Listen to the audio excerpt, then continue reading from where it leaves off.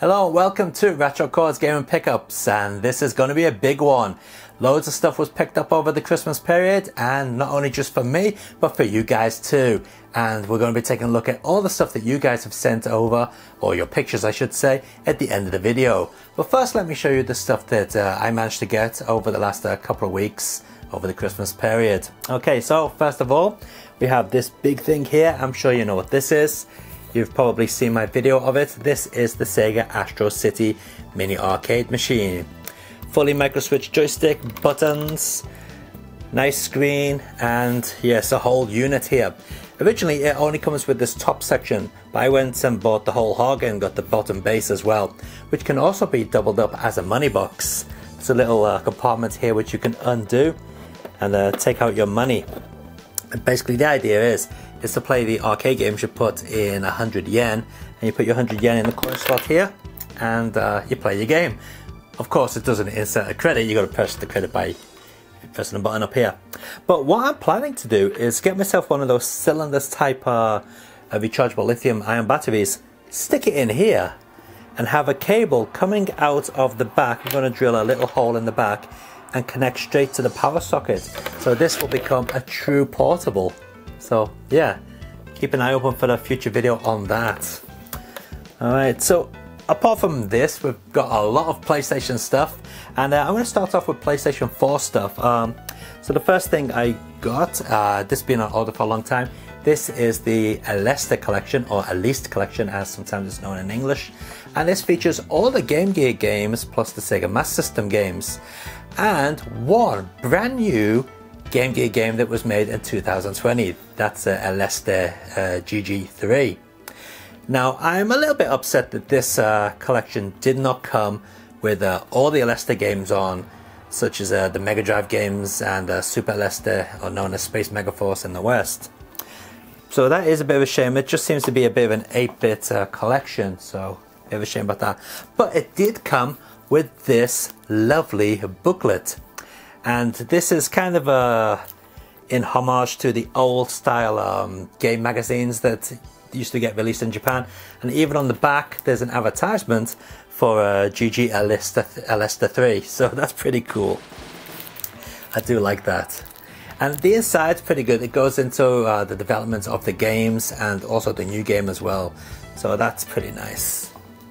Okay, so just put that down there. And next up on the PlayStation 4 is Fighting X-Layer, and this is a PlayStation 4 beat 'em up that I have not even opened yet. It's made by Akira. I think it's Akira, is it? Arika, sorry, Akira, Arika, which is an offshoot of Capcom.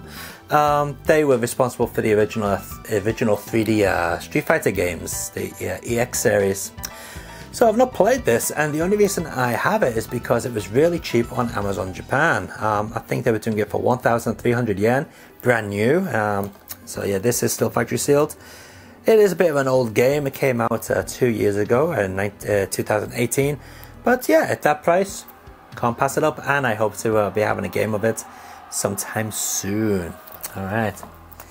Keeping with the new stuff, we've got some Xbox Series X games, or Xbox One X games, which happen to run on the Series X. Well, all of them will actually. We got Devil's May Cry 5. Now again, I bought this thinking it would have been the Series X version. That's all bloody confusing, you know. Apparently the Series X version is a whole different game. It's not this one. This is the regular Xbox One or Xbox One X version. So it's missing some of the extra features, such as the super high frame rates and the what's it called, the ray tracing or whatever. But yeah, it's an okay game. I'm not really a big fan of it, to be honest. I played quite a bit of it, but I got no desire to go back and finish it anytime soon. I just don't really care much for the Devil May Cry series. That's not to say it's a bad game. But one game that I have been playing a lot on the Series X is this. This is Cyberpunk 2077. I've been playing so much of this that I've actually completed the game. Yes, I think it's about 82 hours I've put into this, and I've completed all the missions, all the gigs, all the Night City Police Department jobs, everything. It's all done. It's completed. There's just a few more achievements to get, such as knocking off 3 people with one shot or something like that. But yeah, absolutely love this game, can recommend it. Yes, it is buggy as hell, and if you're playing it on last gen machines, then it's not really worth bothering playing with it, because it runs really badly on those machines. But if you've got a next gen machine or a super spec'd up PC, give it a try. This is one awesome game. Very, very good. Alright, so that's it for the new stuff. Let's just put this down here. Okay, and let's move on to the retro stuff. Okay, so a lot of retro stuff came in over the last couple of weeks, starting off with PC Engine. Now, fans of the channel will know that I've done the what would you call it, the trilogy of the Valis games. I know there's a Valis 4 and Valis X, but I like to think of it as a trilogy. And I just happened to have picked up the PC Engine games again for that trilogy, and here they are. So yeah, I wasn't using ISOs off the internet. Although I did use the American ISO for Valis 1 on the PC Engine, because for some reason the disc wouldn't work, but it does now. Very, very weird. Anyway, here we go. That's Valis 1 for PC Engine. We've got that. And we've also got Valis 2 on the PC Engine. Yeah. And we've got Valis 3 also on the PC Engine. Alright, so there we have it. So just for completion's sake, let's see, Valis 2 and Valis 3 are CD-ROM games, so that's just regular CD-ROM games. And Valis 1 is a Super CD-ROM game. Alright, which is why it looks better, and it did come out after those two. So there's those 3. And the rest of the stuff is all PlayStation, so let's take a look at that. Oh, there's a big mountain over here. There we go. Okay.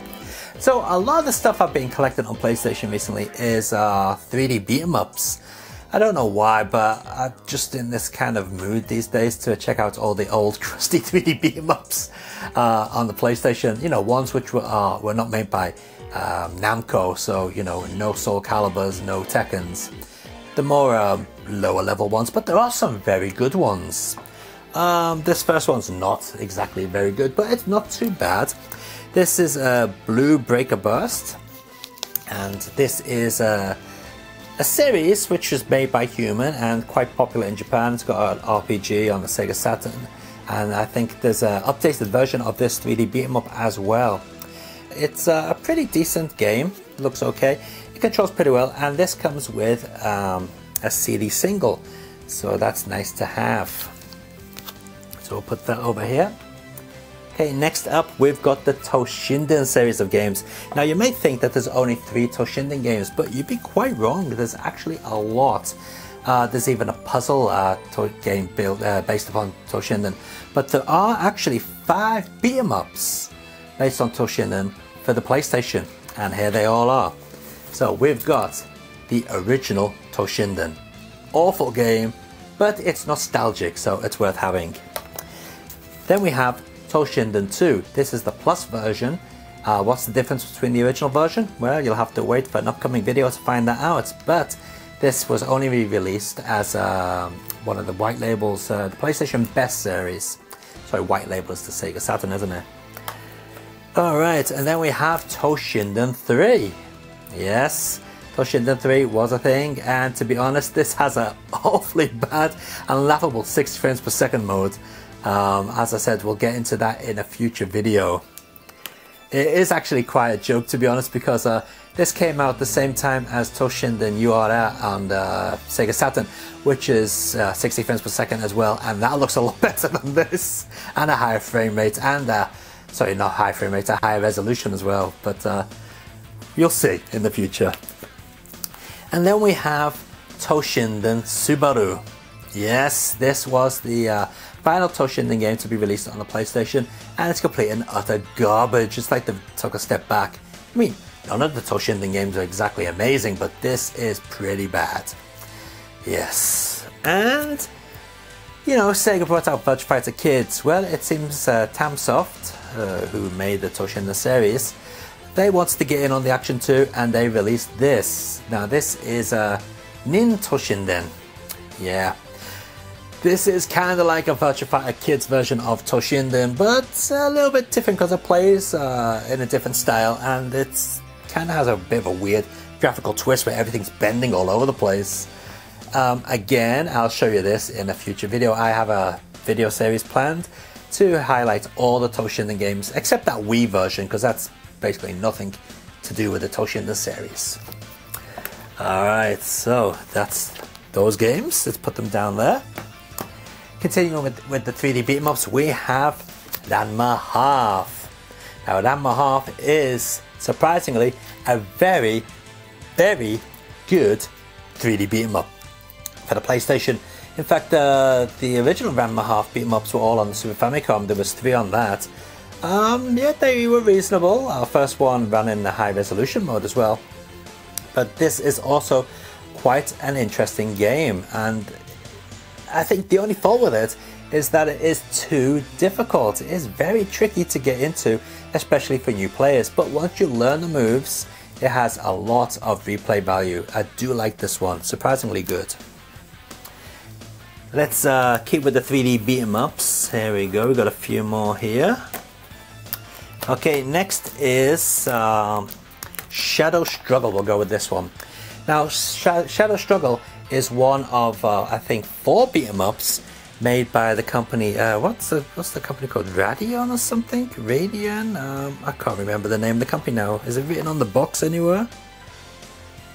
But yeah, again, it's a company that I plan on making a video about in the future. But they made quite a few beat 'em ups for the PlayStation in 3D, and they are actually good. This was one of the earlier ones, and it's reasonable. It's fast, it plays well, it looks good.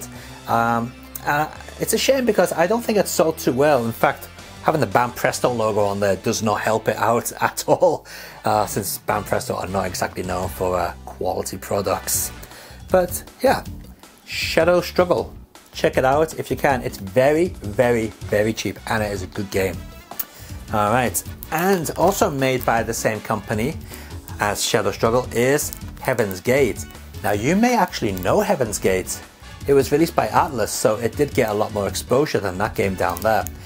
And again, it's a very good 3D beat 'em up, and this one has a unique feature to it where all the stages actually have a ceiling on them where you can bounce your opponent on and off the ceiling. Very nice feature, and you can also do ring outs or fix it so there is no ring outs. So there's a lot of different play mechanics to this, and again, it's a very good 3D beat 'em up that a lot of people just kind of overlooked.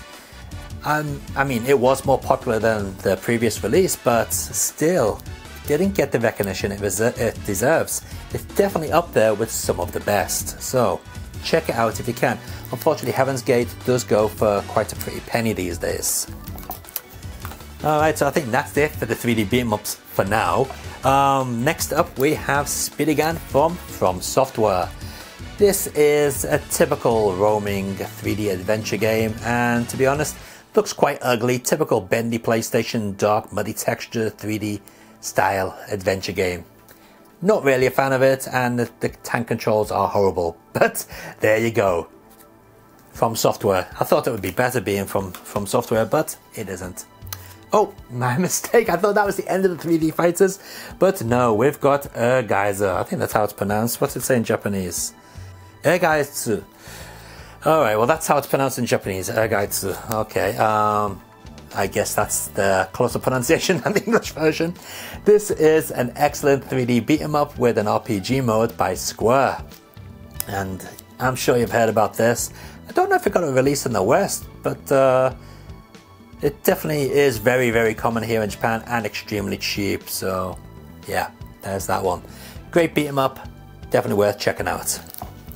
Alright, so on to Konami, and we've got Ganbare Goemon. Which one is this? This is a Ganbare Goemon Kuru na Rakkoi. It's one mouthful to say, especially for a non-native Japanese speaker. So, you know the deal with these games. It's a 3D adventure game with lots of lovely platforming sections. There are 2 Goemon games on the PlayStation as far as I'm aware, and this is the later of the 2. a good game worth checking out if you're a fan of the series. Okay, next up we've got Horned Owl.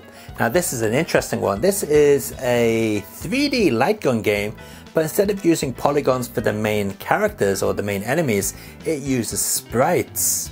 It's quite an interesting title actually, and one of the earlier PlayStation games, hence it comes in this weird looking box, which I believe all European PlayStation games came in, but in Japan they only used these for the first series of games, or maybe the second generation up to that, and then they just switched to normal CD cases, which I'm glad, because these things are horrible, very flimsy. And we'll finish up with a true first generation PlayStation game, and a real crappy game at that. So yeah, when the PlayStation originally launched, there wasn't a lot on it. There was a Ridge Racer, Cosmic, what's it called? Cosmic Race, which I own. Bloody awful 3D racing game, if you can call it a racing game, with weird controls where the L and R triggers steer the car. It's been years since I played it, but I remember it's awful. And there was also this as well. This is Crime Crackers, a very basic 3D dungeon shoot 'em up, I guess you could call it. One of the main flaws with this game is the fact that you cannot move around the area while shooting, because the way you shoot enemies is you bring up a reticle and you point that across the screen using the D-pad. But the thing is, to move across the screen you also use the D-pad, so either you move or you move the reticle to shoot the enemies. Real stupid idea for gameplay, but to be fair, it was one of the early 3D games, and as you can see, this one still has its stickers in the box. Very nice. So there you have it. They are my gaming pickups. Quite a lot of old school PlayStation games there. No Sega this time round, bit of a shame, but some good stuff nonetheless. Anyway, how about you guys? What have you guys been picking up? Well, judging by the pictures you've sent me, it seems some of you have had a very good Christmas time and received a lot of nice presents, or bought stuff yourself. Anyway, let's take a look at your gaming pickups. And if you want to send your gaming pickups to the show to be featured at the end, just jot them down in an email and send them to this address down here. Alright. Till next time guys, keep on gaming and enjoy your games. See ya.